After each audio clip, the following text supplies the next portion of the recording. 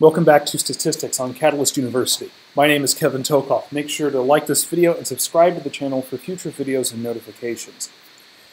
In this playlist, I'm going to be doing a lot of heavy-duty statistical analysis, such as t-tests, ANOVAs, regression, etc. And you have to have the data analysis Toolpak in Microsoft Excel to be able to do this stuff. And it's not actually built in, you have to add it in. This video is going to show you how to add it in on the Mac version of Microsoft Excel. I have a separate video that shows you how to do it on the Windows version of Microsoft Excel. Well, no BS, let's go ahead and get started. You're looking for something at the top of your screen that says Tools.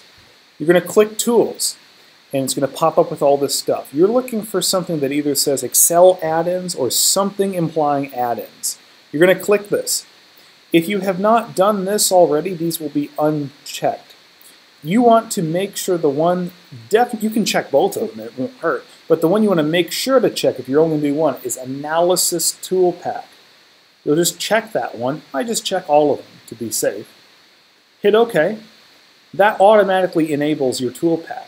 So whenever you click on Data, right here, you should see this appear over here on the right side of the screen, Data Analysis.